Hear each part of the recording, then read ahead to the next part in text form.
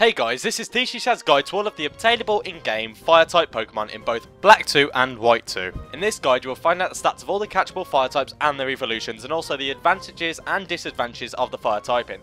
The Fire-type has traditionally low HP, but an amazing array of attacks and stats that benefit them, getting the Fire-type the nickname of the Glass Cannon type. Strong but fragile. So first we're going to look at the typing bonuses or resistances, which offensively are super effective hits against Steel, Ice, Bug and Grass type Pokemon, and not very effective hits against Rock, Dragon, Water and Fire type Pokemon. As the defending Pokemon, Fire types are weak against Ground, Rock and Water type moves, but have resistance to Bug, Fire and Grass type moves. Keep this in mind as you battle, as it could save you a trip to the Pokemon Center. Onto the first Fire-type Pokemon that you can obtain in the game, and that is Tepig. Tepig is the fire starter of the Unova region, and in Black 2 and White 2 is given to you by Bianca, the researcher, who plays the role of a guide throughout your adventure in the game. Like all starter Pokemon, Tepig has a 3-stage evolution family, and has good base stats as well as a great move pool. Pignite is the evolution of Tepig, and is a fire-fighting hybrid that gives your fire starter the opportunity to deal out fighting type moves, which are super effective against rock, and can help settle that weakness of the fire type. This makes your Tepig even better. Finally there is Emboar, the mega fire pig Pokemon, and the final evolution of Tepig. Emboar, with a large base stats and move pool, can make an invaluable member of your team. Then on to Magby, the live coal Pokemon, one of the first catchable fire-type Pokemon you can encounter in Black 2. However, it is a version exclusive Pokemon, and is therefore unavailable in White 2. Magby has a 3-stage evolution line and is one of the baby Pokemon. Magby evolves into a Magmar, the Spitfire Pokemon, with a much improved base stat can become a real asset to your adventure if you didn't choose Tepig as your starter.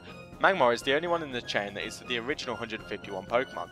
Magmortar is the final evolution of the Magby line and is obtained by trading a Magmar holding a Magmarizer, a really good Pokemon.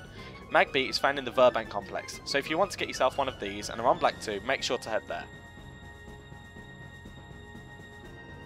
Next we have Growlithe, the puppy Pokemon, available on both White 2 and Black 2, and is also going to be a really good Pokemon for any team lacking a fire type, as long as you wait until after level 35 to evolve it to maximise the effectiveness of its move pool.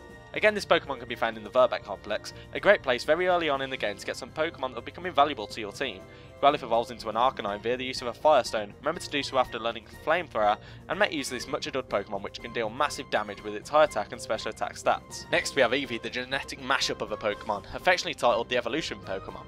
This is included as even though it isn't a fire type, using the Firestone you can get a Flareon, which is quite easy and is the only way to get a Flareon without trading. Flareon, though a well-liked Pokemon, actually has what I'd say was a bad move pool in relation to its stats, so unless you are a lover, I wouldn't advise using one in your team. Eevee can be found in Castelia Park, and also a gift Eevee can be obtained from Amanita after entering the Hall of Fame. Next up we have Darumaka, the Zen Charm Pokemon first introduced in Generation 5.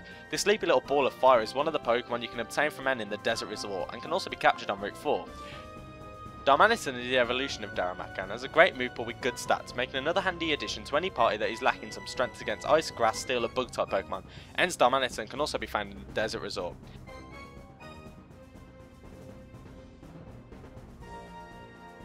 Then on to Pansear, the fire type of the 3 elemental monkeys, which can be found in both Pinwheel Forest and Lostlorn Forest, and is the only non-Generation 1 Pokemon to evolve using a Firestone, and is also the only non-starter Pokemon to have the Blaze ability. Evolving into a Simisear leaves us with a larger monkey. However, though there are 1 or 2 good moves in its move pool, I'd say overall this Pokemon isn't a great choice unless maybe looking for a 4 fire attack Pokemon due to the Blaze ability. Now Larvesta, which isn't capturable itself, but can be bred from Volcarona, which can be. Larvesta is the latest evolving Pokemon by set level, evolving at level 59 and is one of the only 2 Pokemon that have the type of Bug/Fire alongside its evolution. If you're looking for Bug or Fire moves, Volcarona would be a great addition to your party, but don't expect too much else from this Pokemon. Volcarona can be found in Relic Castle. Based off of a candle with a flickering blue flame, Litwick is a Ghost/Fire type, and it along with its 2 evolutions are the only Pokemon with that typing.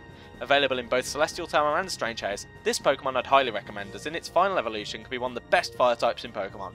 Litwick evolves into a Lampent at level 41, which is the only non-Generation 2 Pokemon to evolve using the Dusk Stone.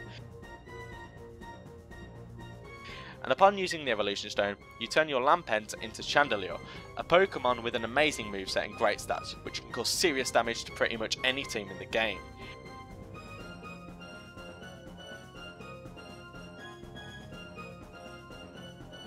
Then we have Numel, a fire and ground mix-up, which is another unique typing, shared only with its evolution.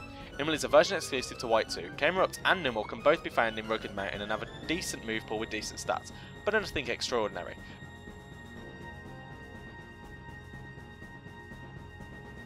Vulpix, the fire Pokemon, is usually seen in parallel with Growlithe, and can be found in the Abundant Shrine in the Hidden Grotto with its hidden ability. Vulpix uses a Fire Stone to evolve into Ninetales, and much loved Pokemon, however its stats do not complement its move pool. This plus the fact Ninetales cannot learn any HMs means I would recommend not capturing once using your main party.